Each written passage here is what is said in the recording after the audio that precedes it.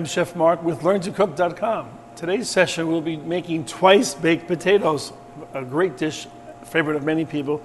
Get yourself some nice Idaho russets. You want to be sure that you scrub them well under hot water because they are an agricultural product.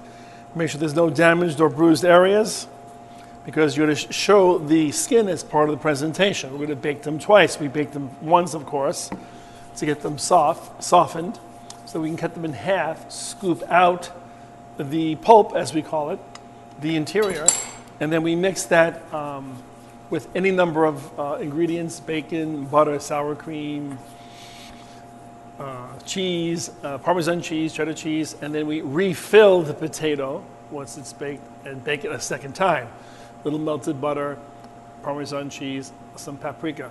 So it's labor of love, but it's a wonderful dish, twice baked potato. So I've oiled both of them. I'm going to put them in this Pyrex dish because once I fill them, I want them to fall over. So I like to use some with sides, but for now they can bake. Doesn't make a difference. And we'll show you how to process them the second time. So into a 350-degree oven they go. So now that we have the potato already baked once for a twice baked potato, we want to make sure that it's cooked all the way through. So it's very important to check to make sure that it is cooked all the way through. Beautiful. We're going to want to cut this and cut the top off, about a third of the top off. Maybe we'll make two twice baked potatoes. They're really nice. It's more or less a potato where you have mashed the pulp, the inside. So that's what we take out. We actually use some of the pulp from the potato. We discard that skin, use it for some other purpose. And then we take out the pulp, potato pulp, because we're going to bake it a second time with its new and improved filling. Instead of just potato, it's going to have cheese and bacon or diced ham. Put pieces of shrimp in there, lobster meat.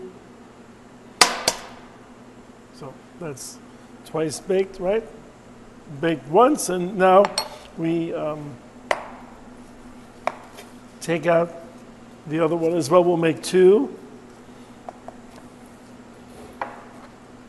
So scoop out the lid for its filling. Then scoop out. You can see it's cooked all the way through. Beautiful. It flaked up very nicely.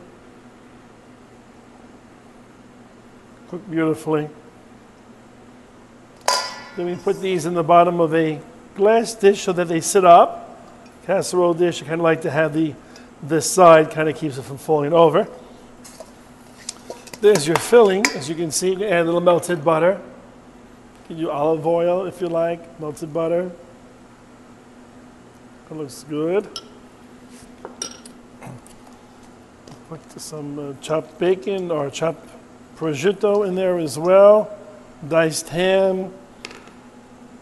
You put diced vegetables there you like. Put a little Parmesan cheese. I'll add some sour cream to that as well. A little salt and pepper. Use some Tabasco sauce if you like in there to spark it up a little bit. You can put in corn, black beans, cooked, whatever filling you like for your twice baked potatoes.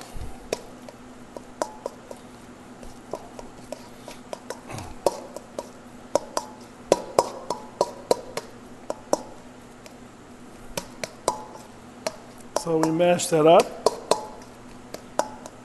as you can see.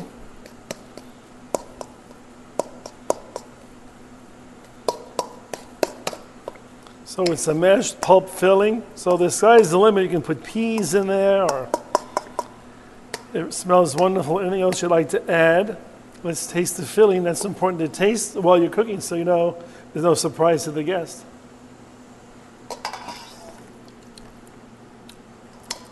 Nice flavor. Doesn't need anything. I was lucky that time.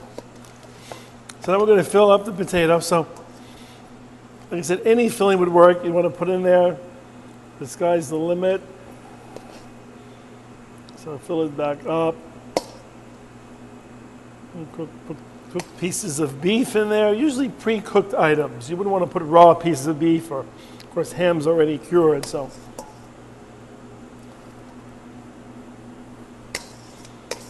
So these are nice. You can actually freeze them at this point in time, and then defrost them and bake them, which is nice about twice baked.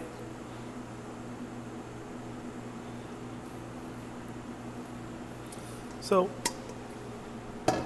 let's finish that off with just some more grated cheese on the top.